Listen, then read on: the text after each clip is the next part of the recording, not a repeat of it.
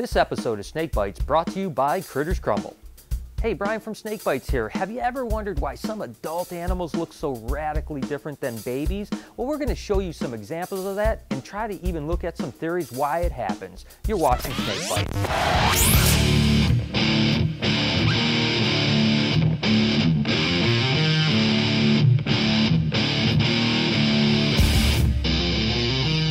Take a look at this baby corn snake. It's amazing the contrast on this animal, not to mention the vibrant colors. But it's interesting because adults don't quite have as much contrast. Let's take a look at one of those. As you can see, as an adult corn snake, they go through a lot of color change. That really high contrast fades away and they almost become two shades of the same color with a little bit of black in them. Now what's interesting is a lot of animals go through color changes, and there's really normally three reasons for it. It's mimicry, camouflage, or attracting a mate. With reptiles, I don't think attracting a mate has much to do with it, but I do think that camouflage does have a lot to do with a lot of the color changes from babies to adult. I just want to show you guys some of the cool examples of that. Part of owning a pet snake is certainly knowing not only what it's going to look like as a baby, but also as adults, so that you're not disappointed. Take for instance this Colombian rainbow boa. When they're babies, they have these really cryptic patterns, really brilliant. But as you can see, when they get to adults, the pattern fades out and they become predominantly a brown snake. Now I still really like the looks of an adult Colombian rainbow boa, but you can certainly see if you bought this really cool baby and were expecting it to stay that way, you'd be disappointed. And the one thing we don't want you guys to do is raise up a snake and be disappointed and not care for it properly because you didn't get the animal that you wanted. So make sure you know what your babies look like when they reach adulthood. Green tree pythons are certainly one of the most extreme examples of color changes when it comes to reptiles. I don't have any baby green trees, but as you can see by these pictures, they're extremely bright yellow and red as babies. And at about 6 months of age, they start to change into their adult color, which is vibrant green. Now this is certainly an example of camouflage. These animals hatch out on the ground and spend the majority of their time around the flowering foliage. So the yellow and red pigment is certainly perfect for hiding in those flowering trees. But as adults, they move up into the canopy where its majority is green. It's perfect camouflage for not only saving them from predators, but also for them ambushing their prey. So I got some really cool things for Christmas this year. It was a pretty good year. It's not always that case. People like to give weird gifts sometimes. Like for one year, I gave a gay friend of mine a pregnancy test as kind of a joke. It was pretty funny. We want to know what the weirdest, most inappropriate, funny gift you've ever gotten or given to someone. Leave a comment below and let us know what you think.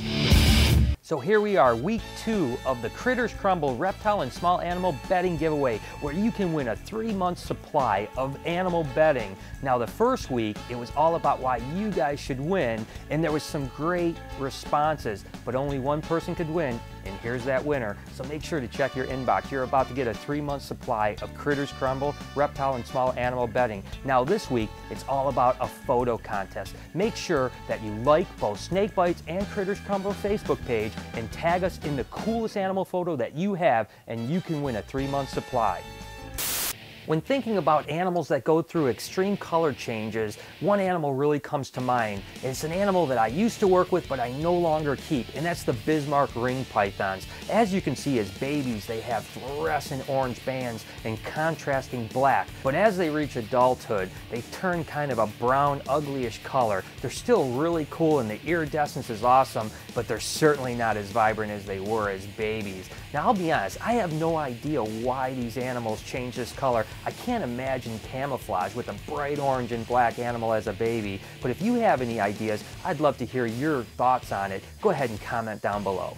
Leopard geckos are an interesting animal and certainly go through a lot of change from juvenile to adulthood. Now this isn't a baby leopard gecko, but you can still see the babies and even the small juveniles like this will have more of a banded pattern, whereas the adults, as they get bigger, they lose that banded pattern and become mainly freckled out like this guy right here. Now I don't know really what the reasoning for that is, but there's certainly a big change in leopard geckos. Black milk snakes are a great example of dynamic color change. As babies, they're a tricolored milk snake, almost like a Honduran, but they don't stay that way for long. As you can see, when they get to adult, they just turn solid black. Now, my theory on this is that with babies, they're actually mimicking poisonous snakes like coral snakes, and that's why they're red, black, and yellow. But as adults, they're actually from montane areas, so maybe they need that black color to absorb the sun. I don't know, what do you think? Am I right about that?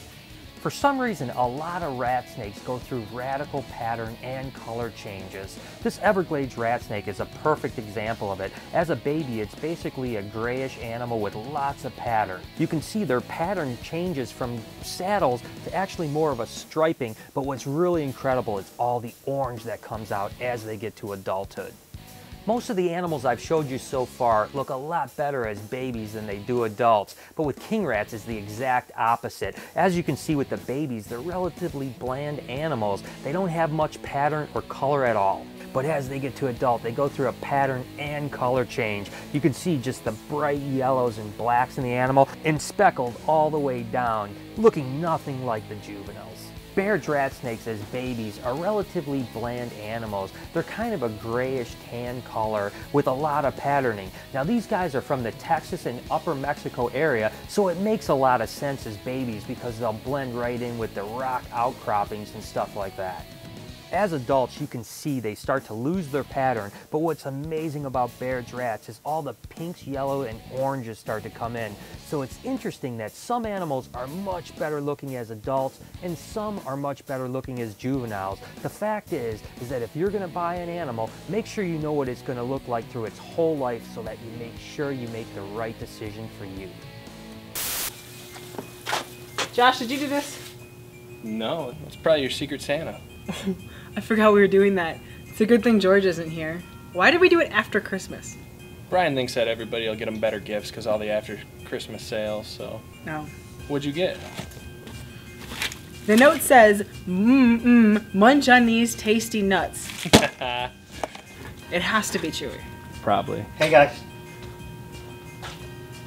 I'm getting really tired of this. Maybe if I just ignore him, he'll go away. Not likely. Josh! I can't do this anymore. I just can't. What now? He got me a log. Read the note. I got this wood thinking of you. Stick it in your fireplace to heat things up. Nice. That's not nice. That's inappropriate. I gotta take care of this right now.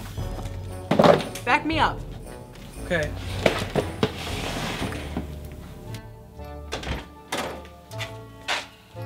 What the hell is this?